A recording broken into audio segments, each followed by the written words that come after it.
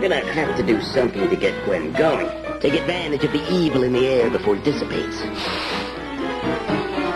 Wait, what are you doing here anyway? Well, I was looking for you. Why? Well, because I have something great to show you. Look. Yes. And it's JT's handwriting. Key. Yeah, that's what it says. Oh, what does this mean? I have no idea, but it has to be some kind of a clue to lead us to JT's, may he rest in peace, secrets. Oh, don't you just love it when evil just falls right into your lap? I don't know why you're so excited about this. It doesn't tell us anything.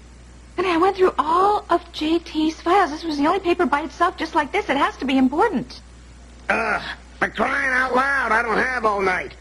I'm gonna have to take matters into my own hands. What the heck? Well, it's raining. How odd.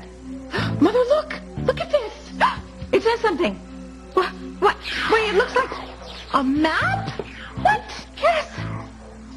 A map! Oh my God, it has an X.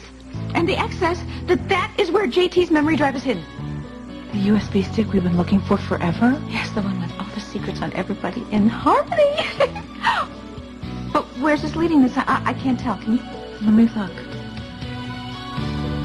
Are you sure you're okay? I mean, that wacko could have really, really hurt your throat here. I'm okay. We won't be okay if this blackmailer comes back to finish the job, Teresa. I'm going to make this thing pay for everything it's done. Ethan, I honestly don't know how much more I can take. I feel like I'm drowning, like I'm getting sucked further and further into hell. And, I also know one way to make all this insanity stop, you know? How? You need to tell me what this blackmailer has on you. If you tell me your secret, Teresa, then all of this is going to be over.